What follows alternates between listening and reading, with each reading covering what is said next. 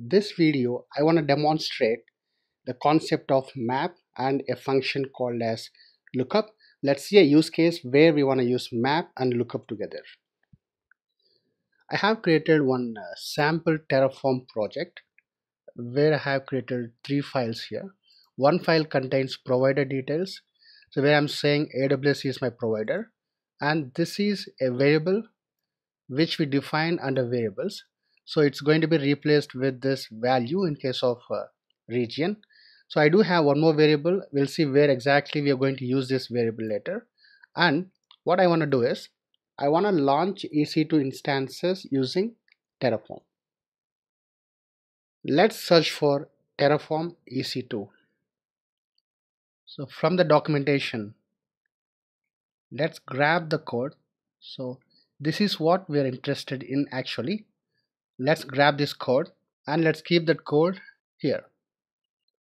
Let's change this AMI details because in our case we declared a variable called as EC2 AMI. So take that and replace this code here. So it has to be var dot the variable name. This is how we access variables in Terraform. The prefix should be var and the name of the variable, and it should be inside this Terraform interpolation. Even these things like instance type, we have to keep it in the variables, but I'm leaving that part now, but our focus is something different. So in real time, so make sure you guys are adding these things as a variable and substituting those variables here. If we run this code, it is going to launch EC2 instance in the specified region based on our provider, correct? Let's execute the code and see. So this is my new project. The very first time we have to do Terraform init, but that's going to initialize with the proper provider plugins. This is one-time activity, so no need to do this again and again. Okay, now I want to say a Terraform apply, which is going to provision our EC2 instances in the specified region. Now there is a pop-up saying, do you want to go ahead? Say yes for this. This new option is introduced in latest version of Terraform. So the before versions, we didn't have this pop-up for Terraform apply. So anyways, we can suppress this pop-up by passing additional options. The provisioning completed. Let's go and check the output in the console. Say this.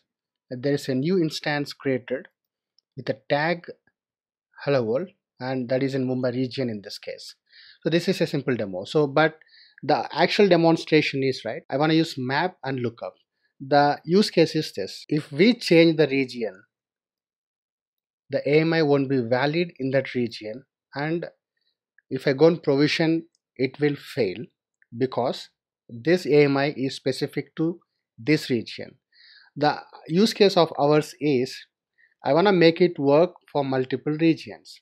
In such cases, I want to have a map of regions and their AMI IDs. So here I want to have a key as a region and its value should be the AMI ID in that region.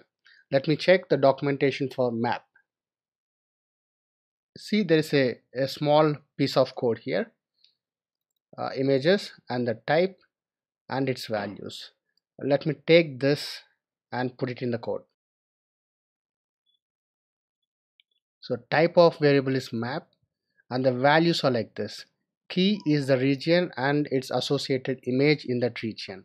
So for our example, let's take 2 regions and 2 images, and concept remains same even for all the regions in AWS. This is the key and this is the associated value.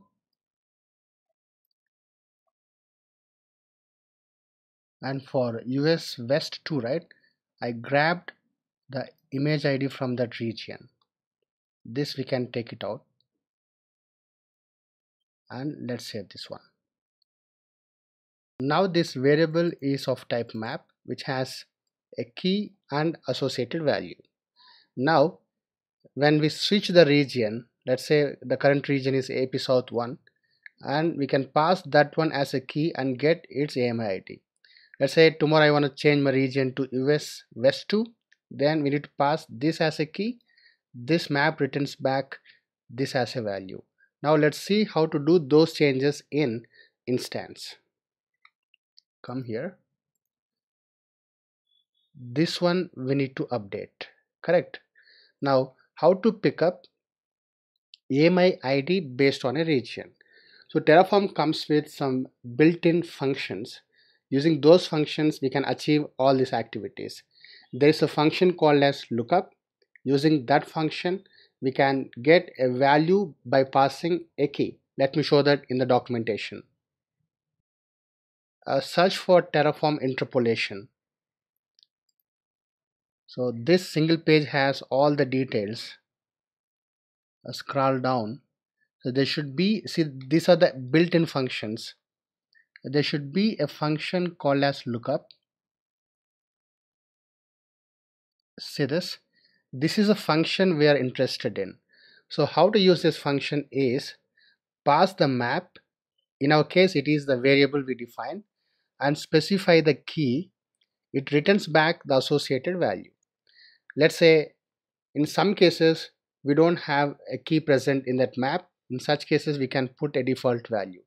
If we pass any key which is not present in the map, then it uses or it returns a default value for us. Let's use this function in our code.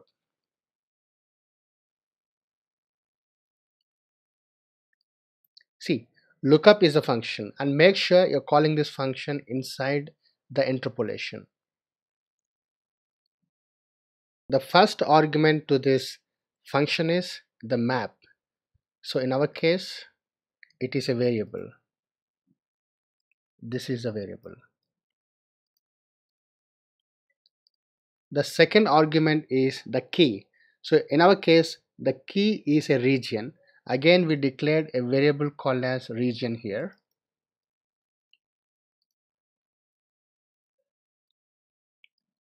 Got it? So in this case, right, our current region is this one, AP South 1.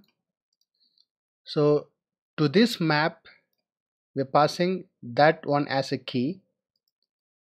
So for this key it's going to return back this AMI. So tomorrow if I wanna provision my resources in different region like US West 2, we're going to change only this, and remaining values are picked dynamically. So this is how we use basically a map and lookup to make a code little more dynamic.